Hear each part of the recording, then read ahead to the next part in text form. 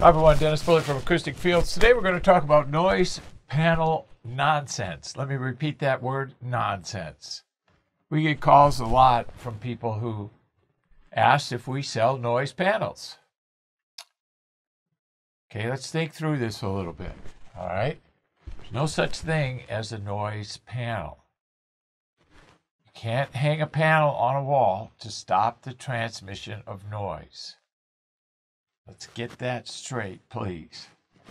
Noise transmission is vibrational energy. There's a transformation from airborne to vibrational.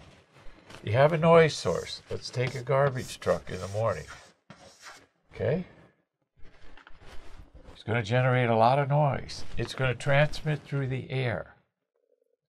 People are familiar with this process. Here's where they fail. When it strikes the surface of your room, building, wall, whatever, it turns into vibration. Vibrational acoustic. That's what we're dealing with. Not airborne acoustics. It's a separate branch of physics. So when you see these two terms together and you understand physics, you know it's nonsense. It's nomenclature that companies use to sell stuff that doesn't work. And people fall for it. I can't believe the amount of money that's wasted. Hundreds of thousands, millions maybe, over the course of time. Vibrational acoustics and airborne acoustics are not the same. Same science of physics, but the process of what they do is completely different. Air through transmission of noise through air versus transmission of vibrations through solid materials. Look at the difference. Solid versus air, you couldn't have a larger contrast. So you can't use sound absorption principles. And that's where people are confusing this. When they see panel, they're thinking, well, I got airborne energy, I'm going to hang a panel on the wall. No. That's not going to stop the transmission of the noise through the panel. A lot of people use building insulation to stop noise in their builds. No, it can't. It's a limp mass material. It can't reduce vibrations. So you got to understand the science and behind it. What you're trying to do is manage the vibrational signature in the wall from the noise source. That's why you got to measure always with noise, because you got to know the frequency and the amplitude of what you're going to be fighting, because the wall has to be able to fight the airborne energy. It has to be rigid enough, dense enough, have a certain layers of materials to it to deal with the frequency and the amplitude of the noise. You must measure noise. If you don't measure noise, you don't know how.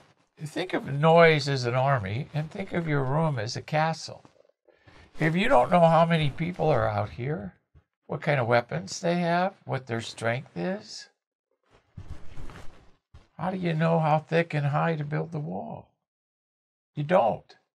That's why you got to measure first. You got to measure noise.